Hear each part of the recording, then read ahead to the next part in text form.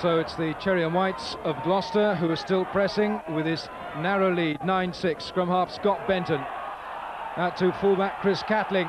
And the left wing Mike Lloyd, this big left winger, over in the corner. Gloucester stretching the lead.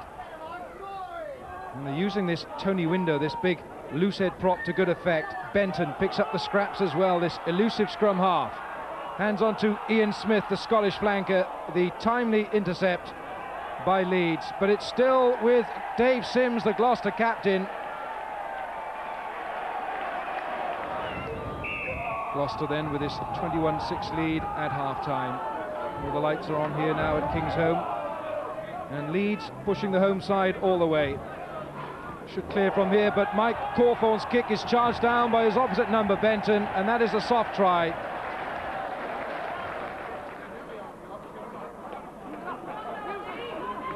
Jason Ashcroft feeds. Left wing Mark Appleson for Leeds, and the follow through by Rhys Morgan, the replacement, and Morgan has done well. A pick up and gather, and Morgan has scored a good try for the visitors.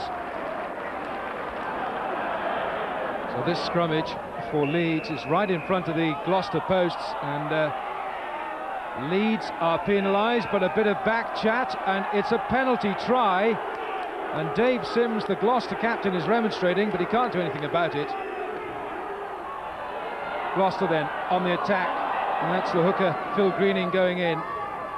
Benton feeds, fly half Mark Mapletoft going on the wide angled run, and it's a try for the outside half. And Scott Benton has taken it so quickly, he's taken everyone unawares. He's gone downfield, he's got pace outside in the shape of Mike Peters. Peters, the winger, comes back inside.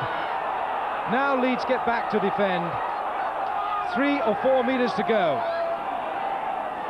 Gloucester pressing for the score. Number 6, Pete Glanville, going in, beating one tackler, and that's a good try with a flanker. Gloucester extend their lead. Benton, Mapletoft, Caskey, and Lloyd, this big left winger. Caskey on the loop, that's intelligent play by the centre. Ian Smith, the link man, in there as well. Simon Devereux, the number 8, and again it's the feed out wide. Mark Mapletoft, solo effort by the outside half, and that is a great score. Well, I think we've done ourselves proud. We tried to play a bit of rugby.